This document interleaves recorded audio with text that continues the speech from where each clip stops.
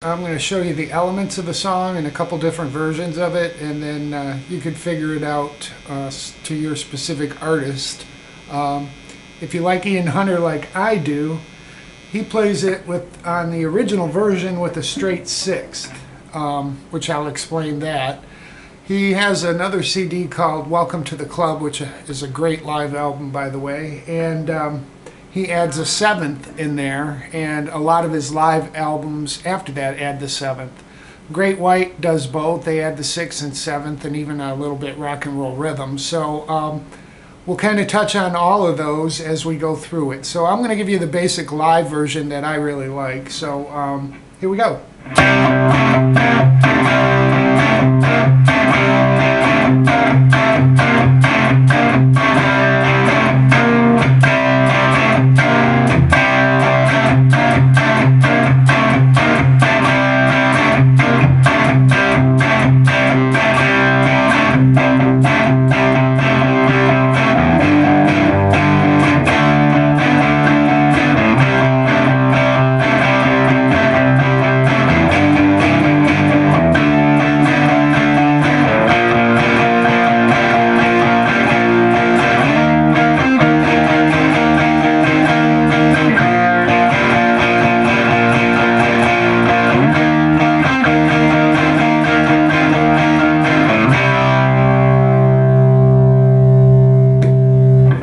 That's the intro to the live version. If you're, like, again, into the original version, it's a straight sixth. And when I say sixth, we're doing a C with a fifth root here.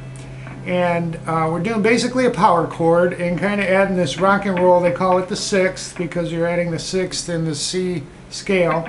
So this note here is an A.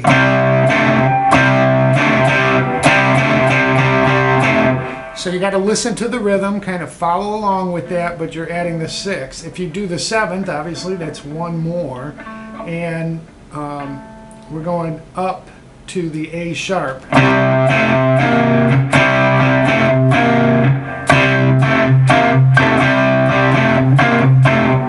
So again, in the live version, Ian does that, and he kind of changes the rhythm up in a couple spots. So he's doing more of a back and forth between the sixth and seventh.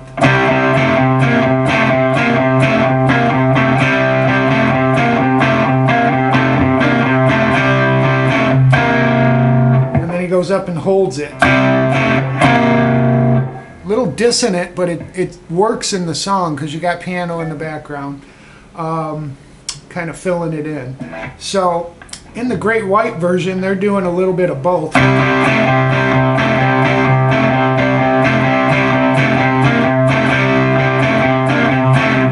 Adds this. So we're doing kind of a C. We're referencing the C by holding the fourth and third string down at the fifth fret. And then we're going to do this typical kind of rock and roll rhythm. So if we were in A, it'd be.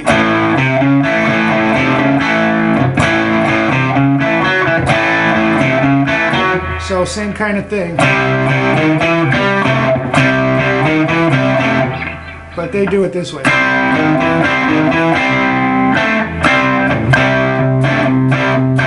Great White version. I don't have that. I kind of listened to it on YouTube, but also they tune down just out of pitch a little bit. Maybe that's my hearing. I'm not sure, but tune your guitar to the song. Again, it's C. Then we go to G.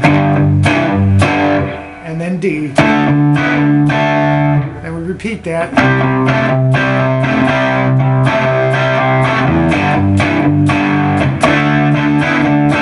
So the rhythm moves to B flat, and then E flat, or A sharp and D sharp. It sounds to me not quite as bassy. Maybe it's my poor hearing again, but I tend to play the B flat up here at the fifth root, first fret.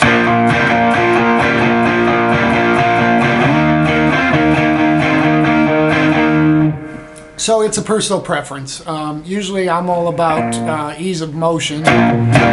And going from this D to the B flat here makes more sense, but again, that's what I'm hearing. So it's a personal preference, whatever you want. So after we come down and do a measure of the B flat to E flat,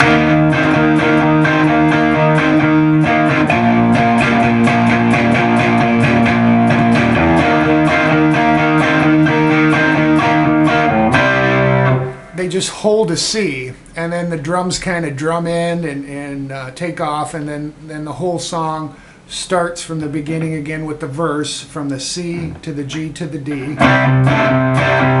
And you want to kind of stab it.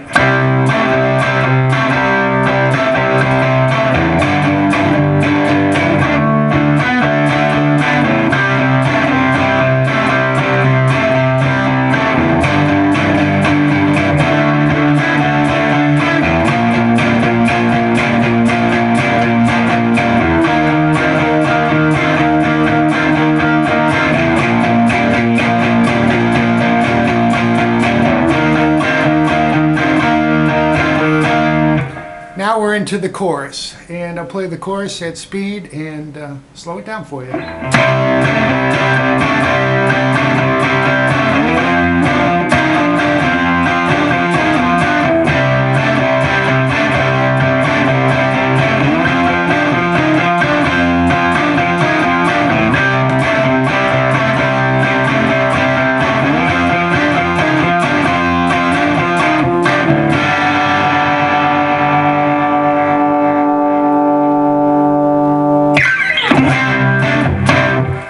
Okay, so for the chorus, what we're doing, we're going to C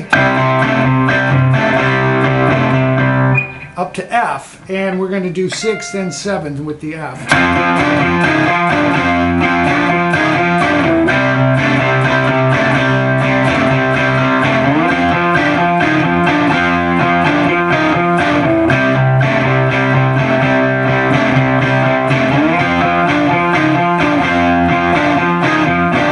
Then he goes into a G. This G is a power chord. Basically, I play a G with these first two fingers occasionally, and I'm not playing the third, so I'm not playing the B note. I'm just kind of muting it, either with this finger or with my second.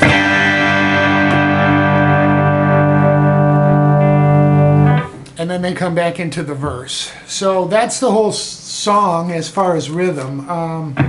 If you want to play along with the lead, you can do, it's in the key of C. And do some of those riffs that follow along typical rock and roll. You can go to the G when they move to the G chord.